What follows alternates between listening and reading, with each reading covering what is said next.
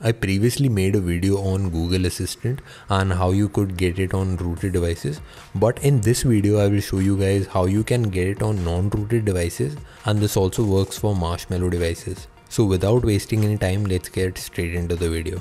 So first of all, you'll have to download the Google app file.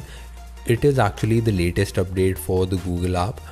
I will leave a link to that in the description box below. It is the official APK only and it is the latest one.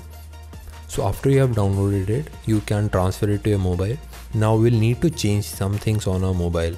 So first of all, go to your settings menu and make sure that your language is set to English United States.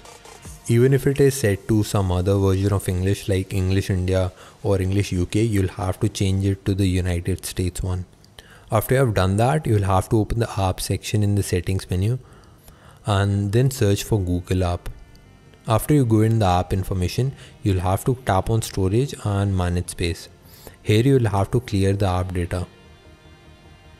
You'll have to do the same for Google Play services as well. After you have done that, you'll have to open any file manager app that is on your phone, and you'll have to browse to the file that you have copied to your phone and then just install it. It will update your Google app to the latest one.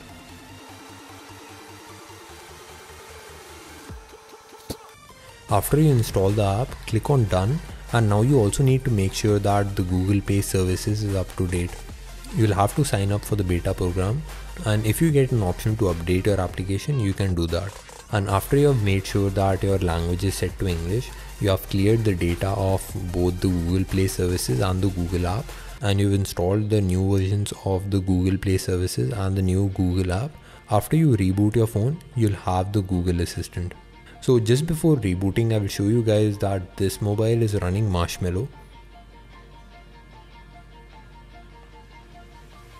So I'll go ahead and restart the device. So while the phone reboots, if you have not subscribed to the channel yet, you can go ahead and do that because I keep making content like this. So I just restarted the device and now you can see I'm having the Google Assistant. So that's it for the video guys. If you liked the video, you can click on the thumbs up button, and you can also watch some previous videos on this channel.